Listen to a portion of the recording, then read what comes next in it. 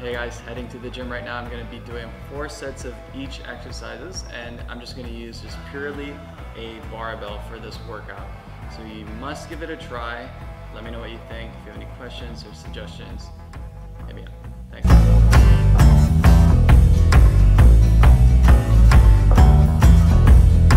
So you want to put the bar on your back and not your neck. Make sure you're squeezing your shoulder blades together and always keep your elbows behind the bar. Just in case the bar starts to roll down your spine, you can push it up and forward. Now make sure when you step to the side, you're keeping your trailing leg or your planted leg straight while you bend with the traveling leg, bending from the knee and the hip. So keeping that spine straight, you're bending from the hips and the back, but you're not rounding the back when you're executing the exercise.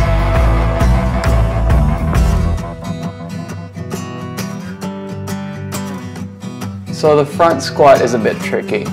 This does work your quads more and your core because you're putting the weight in front of you, but you have to be flexible enough in your wrist and your shoulders in order to do front squats with a barbell.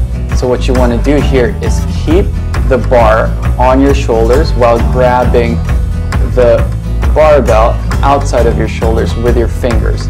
Make sure your elbow is as high or even higher than your shoulders, just so that the bar doesn't roll forward down your arm. Now you're just going to execute the squat as much as you can, sticking your butt back as you go down, putting the weight on your heels.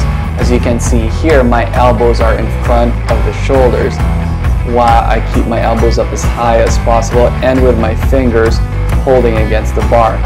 It will take a while to get used to.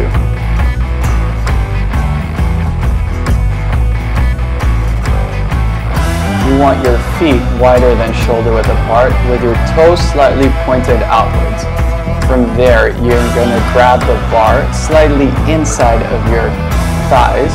So that means that you're grabbing the bar shoulder width apart, but your legs are wider than shoulder width apart. So your hands are inside of your thighs as you go down and even as you go up. From there, you're going to hinge from the hips, lifting the bar up as high as you can, straightening your hips up and forward. Keep your spine straight and you're mostly hinging from the hips. So you're bending from the hips and a bit as well from the knees. Now you can do different grips as I'm doing here, changing it up from underhand, overhand, or switch grip, alternate grip as well. Right now this is the underhand grip, and it really promotes pulling your shoulders back and keeping your chest out. Again, you're hinging from the hips, so as you go down you want to stick your butt back. Keep the balls of your feet against an edge. All you have to do is just push up as high as you can, tiptoe or point your toes to lift your heel up as high as possible and then lower down as low as you can so you get a full range of motion.